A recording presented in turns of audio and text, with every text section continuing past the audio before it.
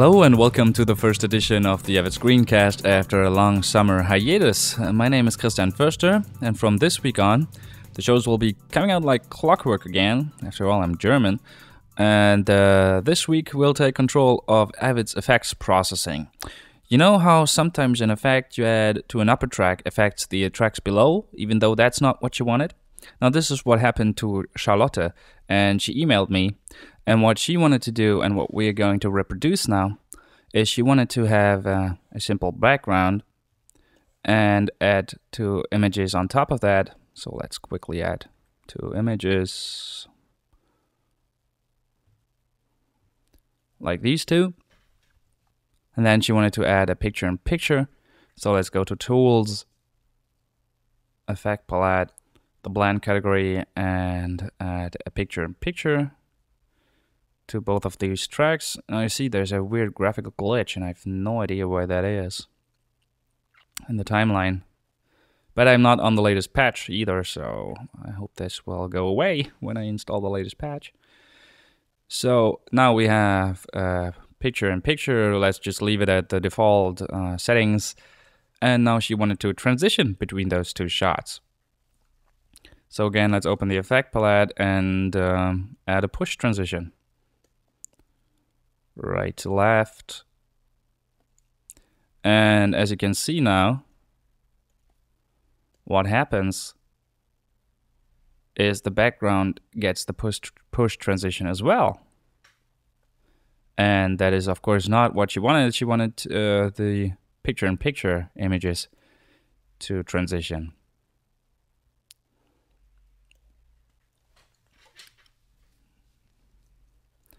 So how do we solve this problem? Now the general rule of thumb is if an effect that you added affects a track below that you didn't want it to affect, the answer lies in nesting. Now what is nesting? Nesting is if you step into a track by using the step in button and then apply an effect on a level below the uppermost effect. So we need to apply the push transition, which is the one that we don't want to affect the lower track, to a lower level. And there are different ways to do it, and we'll do it in two different ways.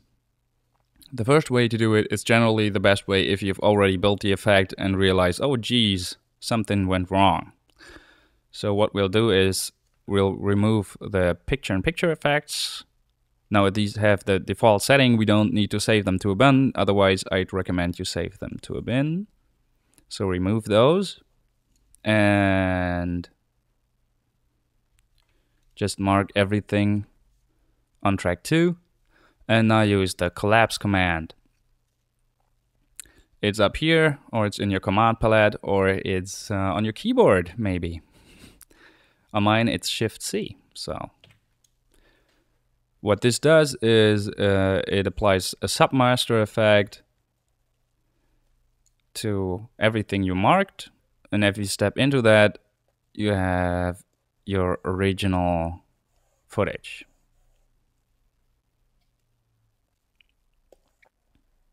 So now we have basically one clip that has the two shots and the transition in them. And what we'll do now is apply the picture-in-picture effect after the fact.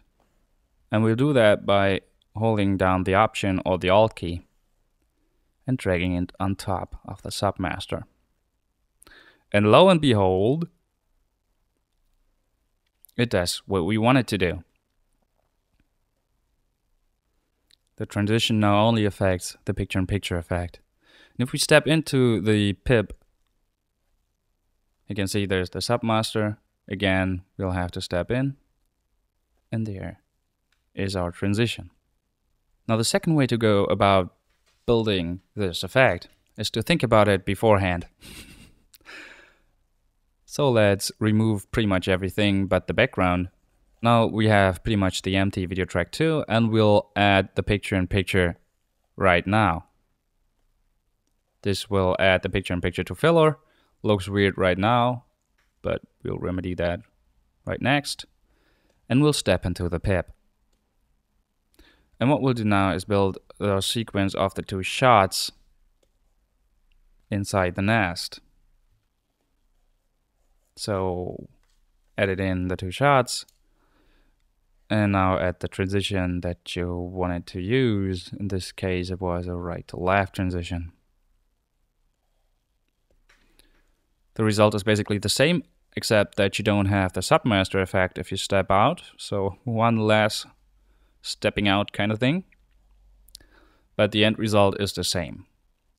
Another scenario where nesting is needed in effects is when you're doing color correction with, effects. So let's try this out as well. I'll just edit in another pip, but this time without the transition, because basically I don't need the transition here. So again, I'll create a pip. And let's just say I wanted to make the image within the pip black and white. So I'll go into color correction, select video track 2 because that's the only one I wanted to affect. And crank the saturation down to 0. And as you can see immediately, the background is also affected, which is not what I wanted to achieve. So let's undo that, get rid of the color correction. And now again, you have to step in to the video track that you want to affect without affecting the one below it.